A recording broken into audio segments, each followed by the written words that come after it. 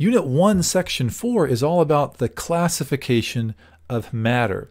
And when we think about the entire universe and the entire world that we live in, we can take everything that's out there and we can classify everything into either energy or matter. Now, generally speaking, in chemistry, we are going to focus on the matter part of this, although later on when we talk about thermodynamics and the applications of that, we are going to talk about the energy that's involved with that. But generally, we will talk about the matter. Now, we can take all the matter in the world and we can classify that into two parts.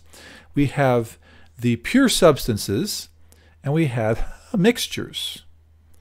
Now, pure substances can be classified down even further into either elements and compounds. Now, as you probably are aware, we have a little bit over 100, about 118 elements total in the world. Naturally occurring elements, there are about 90 naturally occurring elements, and they're all listed for us on the periodic table. And if you take these elements and start isolating them down into smaller and smaller chunks and get a teeny tiny chunk of an element that cannot be divided down any further and still have that element, we call that an atom. So the smallest unit of an element that retains its properties is called an atom. Now, for compounds, we know that compounds essentially have multiple elements, two or more elements, chemically bonded to each other. And so things like water or sodium chloride or sugar, these are good examples of compounds. Aspirin, these are good examples of compounds. If you take a compound and you cut it in half and keep cutting it in half, eventually you get to a unit of that compound that's so small that you can't cut it in half any further and still have that compound. We call that a molecule in the case of a molecular or covalently bonded substance. If it's an ionic compound, we call that a formula unit. So for compounds, we have molecules and we have formula units. Now, for mixtures, we can classify those into two types. We have homogeneous mixtures and we have heterogeneous mixtures. Now, homogeneous mixtures, sometimes called solutions, are when you have multiple substances and it's uniform in its composition. That means that you cannot see different parts or different phases of that homogeneous mixture with the naked eye.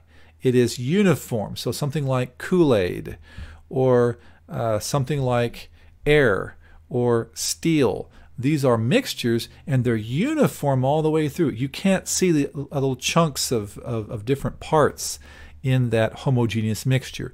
On the other hand, a heterogeneous mixture is when you have several different components and it's non-uniform. That means that with the naked eye, you are able to see different parts, different chunks, like in concrete.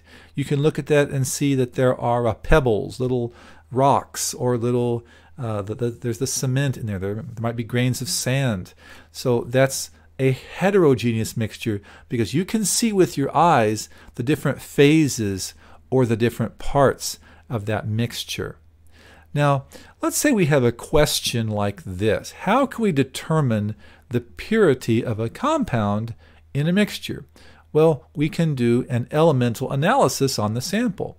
So let's say that we have a sample and we think it's mostly sodium chloride, and we know that pure sodium chloride has 39% sodium and about 61% chlorine, but we know that there's a sample that we have that's been contaminated with sulfur for some reason.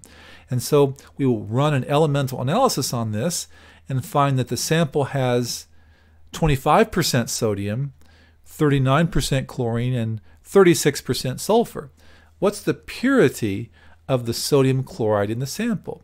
Well, in this case, we just take the total of the components that should be there, the sodium and the chlorine, and divide it by the 100% of the sample. So when you add that up and divide by 100, you find that it is 64% pure.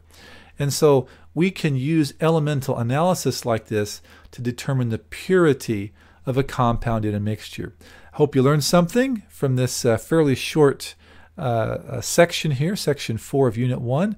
Hope you are subscribed if you haven't already done so. I'm Jeremy Krug, and I hope you enjoy and are able to learn from my entire AP Chemistry complete course here online.